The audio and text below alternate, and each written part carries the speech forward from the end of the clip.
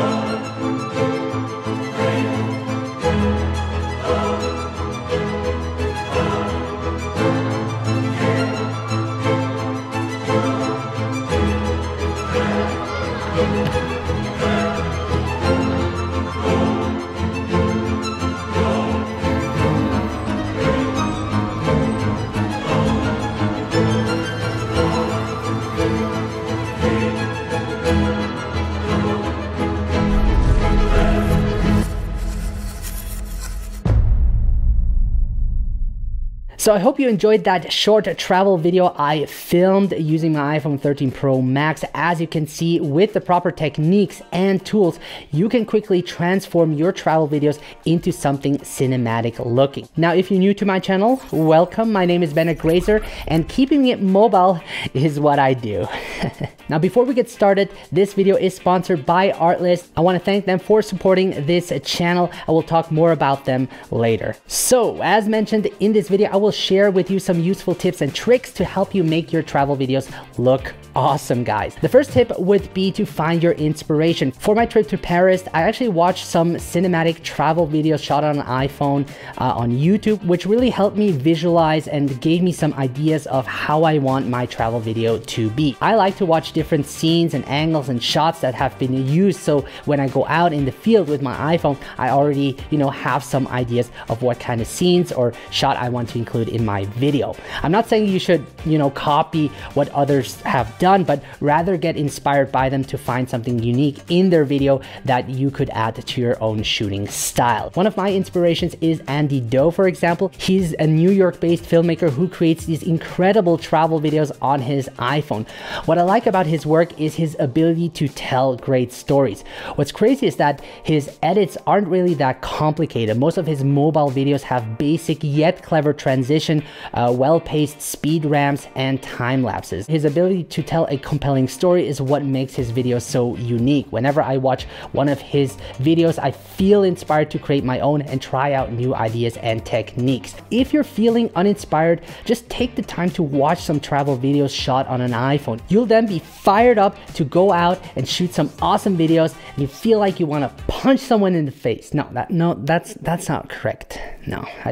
All right, number 2 is to change your angle. One of the best rules to follow when making an iPhone travel video is to capture the scene from different angles. I call it the 3-shot rule. Now what this means is that you should always shoot the same scene from 3 different angles, a wide, mid, and close-up shot. This way you'll have multiple angles to choose from when editing your video together, and it will create more of a complete scene. Rather than capturing random shots, think about how each angle can contribute to the story you're trying to tell. For my Paris video, I captured the violinist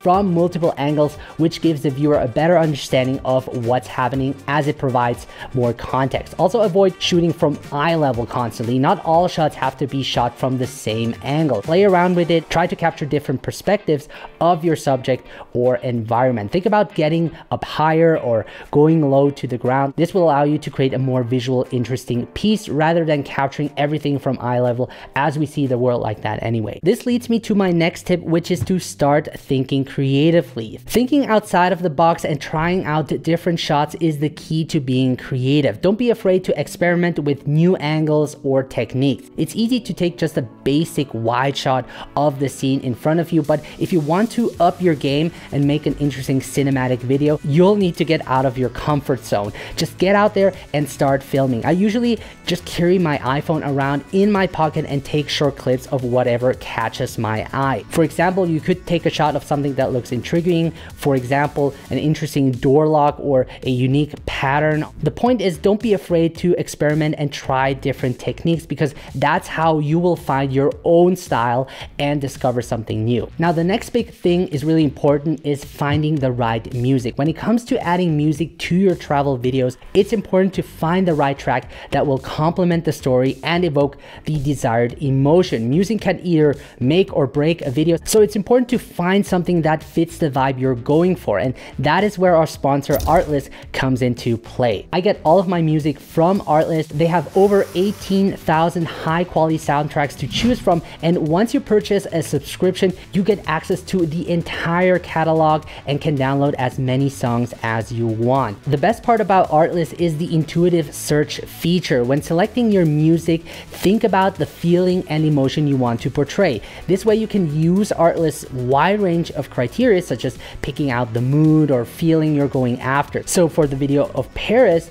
the mood I picked was exciting. Then you can also choose genre or the style of music. For that, I chose the music to be classic and cinematic. And there are many other criteria to choose from to narrow your search to help find the perfect song for your video. So if you're looking for quality music, Artlist is an amazing choice. And if you use the link in the video description below, you can get 2 months additionally for free. Now, the next big tip is to invest in the right equipment. Now, you can definitely create stunning videos just using your iPhone, but with certain tools, you can make your shooting experience much better. Some of my must-have iPhone travel video equipment are a sling bag, a gimbal, a tripod, a telephoto lens, and a power bank. Now, this might be different for each person depending on what type of iPhone travel video you're shooting, but for the type of work I'm doing, these items have become essential to my filming process. So for me, a sling bag forces me to bring only the necessary tools with me,